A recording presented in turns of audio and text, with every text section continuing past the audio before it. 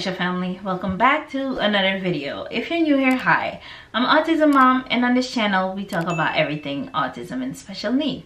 Today we're doing another fair use reaction video. Let's take a look at the video. Okay, so in the first part of the video, I'll just read it to you.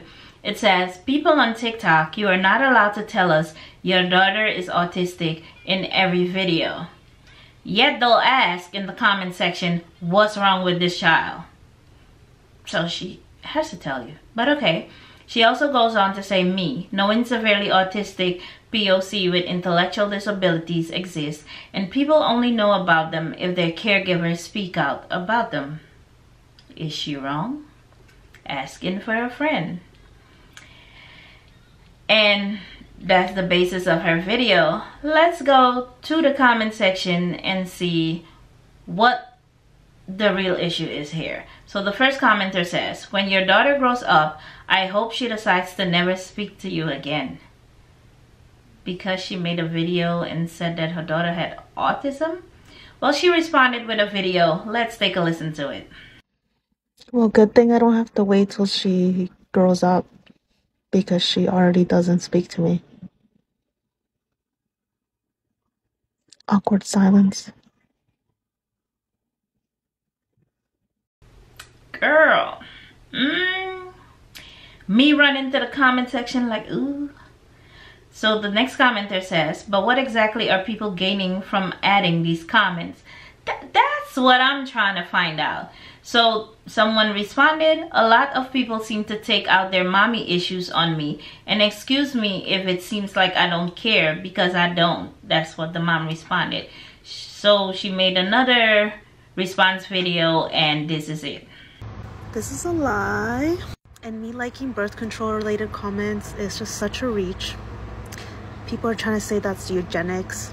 It's not eugenics to say that if you're not ready to have a child that could potentially have disabilities and can potentially become disabled in the future, then you're not ready to be a parent, and just don't do it.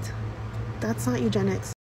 Okay, do you think she has a point? Do you agree with her? I would like to know in the comment section below.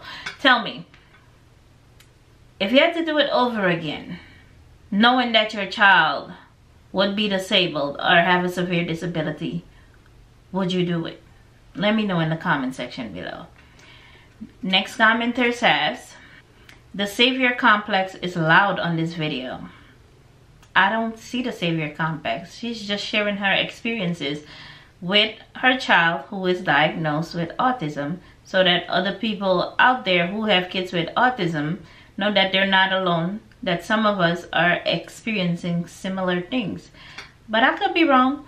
Next commenter says, pulling out the savior and victim complex combo. I tell you, there be some savages on TikTok. So somebody responded, that's a rare one. Somebody else responded, literally, just because someone may or may not be capable of sharing their story does not give you the right to do so unless they gave you consent. So if my son runs into the parking lot when cars are coming, do I need his consent to remove him from the parking lot? Or leave him there to be hit by cars? Next commenter says, so no nonverbal disabled people's story should be told. Now that's my question. So only people with autism who can speak can talk about autism or share their autism stories? What about the ones who can't speak? Their story shouldn't be out there? Asking for a friend. Next commenter says, they can consent without giving verbal consent. All it takes is the person asking them. If I ask my son, do you want to eat rice and chicken? He's going to look at me like I'm from outer space, because he doesn't know what I'm talking about. So I have to make that decision for him.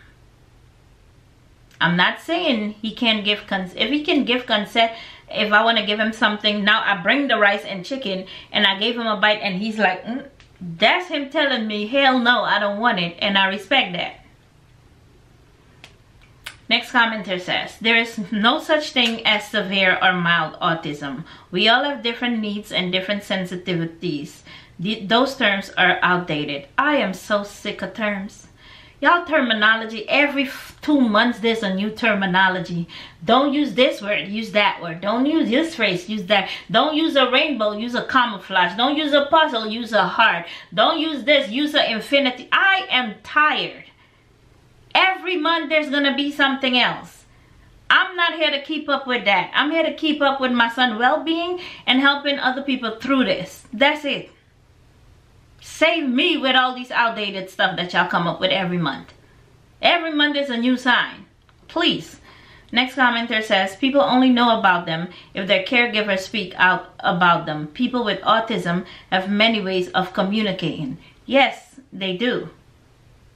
But if you as the parent of a nonverbal child wants to share your story, why can't you? Did you need permission to give birth? Did I need permission to feed him every day?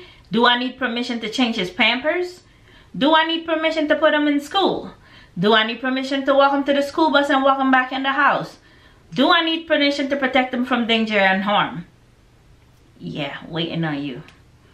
If you would like to follow this creator, this is her TikTok page and handle. Go give her a follow. Let me know what you think about this video in the comment section below. I'll see you in the next video. Bye.